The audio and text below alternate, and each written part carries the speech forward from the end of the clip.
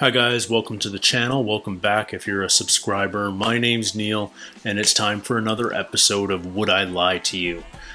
We have completed our journey through the Bob Mortimer catalog, so it's time to explore some new comedians on this show. And to do that, we're going to go back almost to the very beginning. We're going back to Series 1, Episode 6.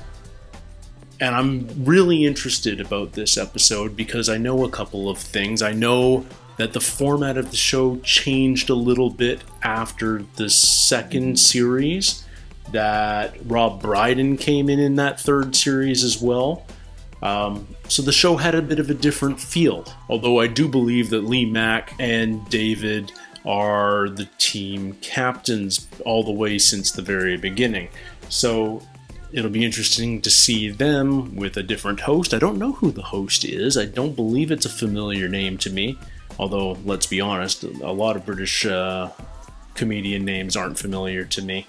But the main reason we're coming back to this episode is because it is the first appearance of Claudia Winkleman. Claudia is clearly the most recommended name I've received since I've started reviewing Bob. Once Bob was off the table, it feels like Claudia is the clear number 2.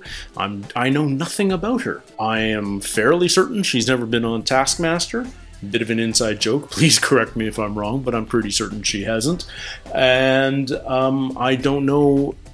I understand she's a comedian, but I don't know if she's famous for anything else in the UK, and I'm very curious to learn more about her, and what better way to learn about somebody than to see what kind of storyteller they are, how good a liar they are, what kind of crazy stuff they get up to in their life.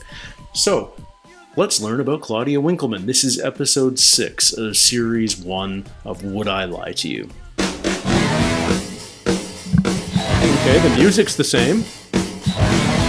Lee Mack looks a lot younger. So does David. And let's just call this video not HD. He's packing a punch, it's Harry Enfield. She's packed a lunch, it's Claudia Winkleman. Okay. And team captain, David Mitchell.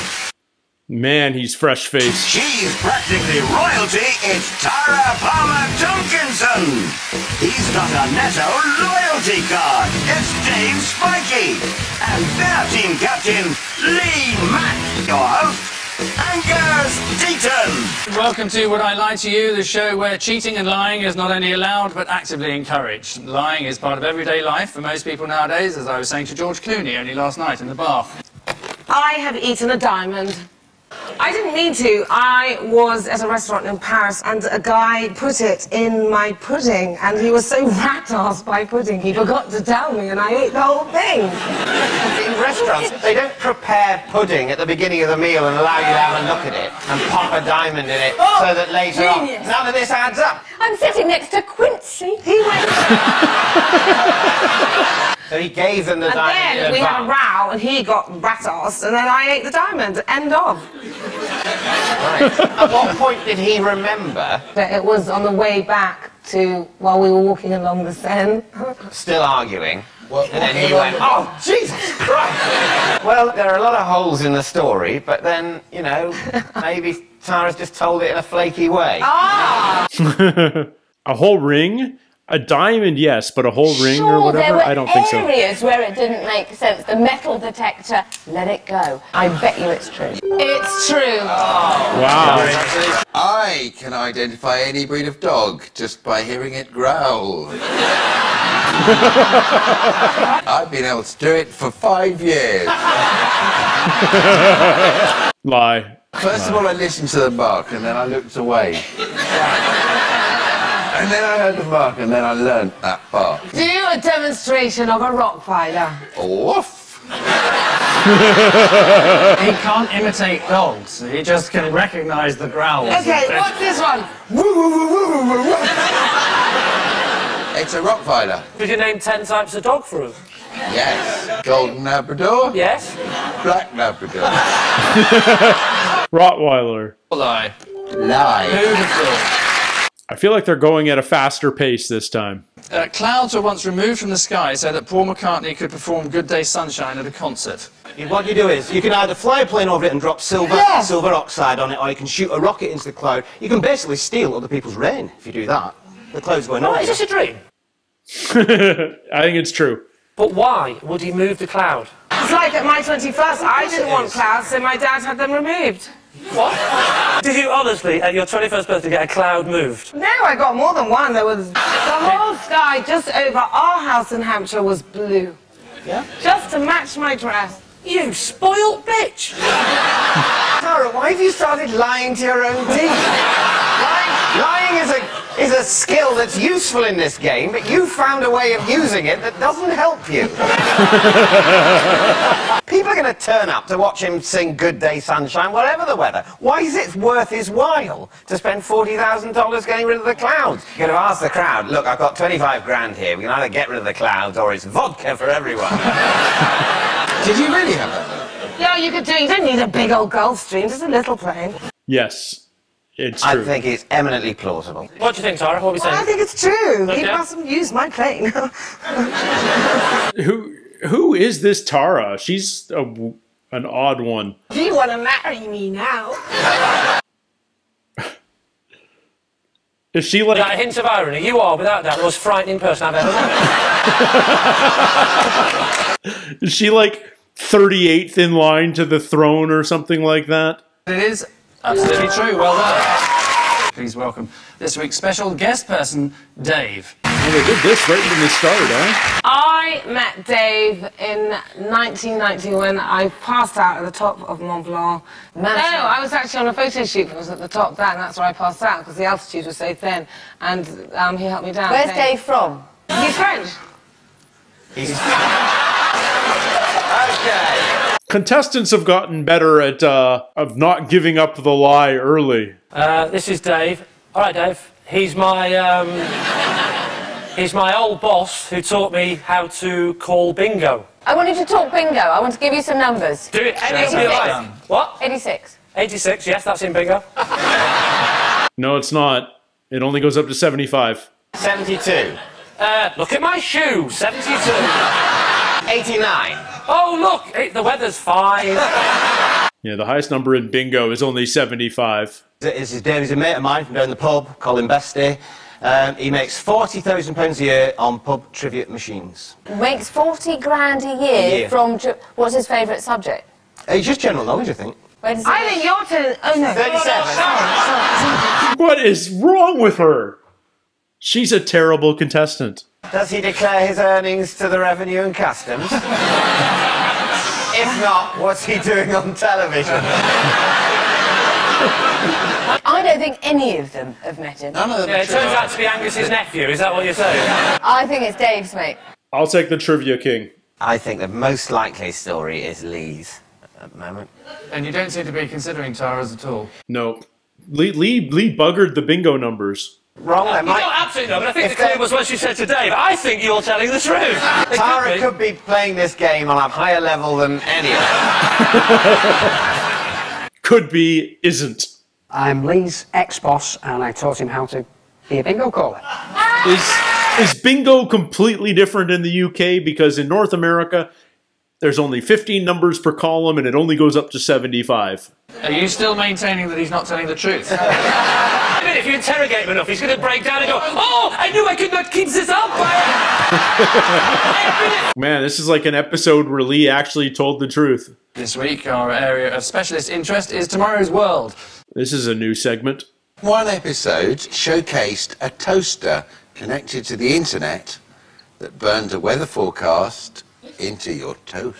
It dials up the internet and your toast pops out with a cloud, sun or raindrop symbol on it. Oh, okay.